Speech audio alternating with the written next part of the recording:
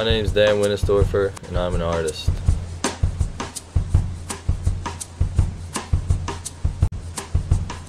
Back in grade school, every time I was able to draw on a pad or paper, couldn't get my hands off it, never stopped since.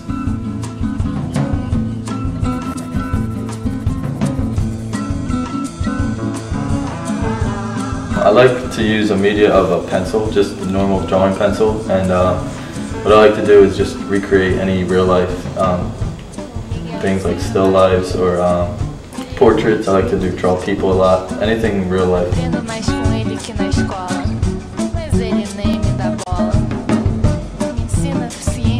My skill to create images, I want to use that in graphic design. I want to be able to create any kind of images, whether it be abstract or realistic, and graphic design is a pretty good field that I want to try to get myself into.